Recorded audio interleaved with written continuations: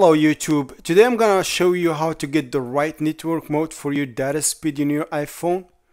You can select which network modes your mobile can use, for example 3G, 4G, LTE. Your choice determines the data speeds you can achieve. 3G UMTS or 4G LTE enables you to achieve higher data speeds than when using 2G GSM. So now I'm gonna show you how to access your iPhone settings to change your network mode. You can do the same thing for Android phone.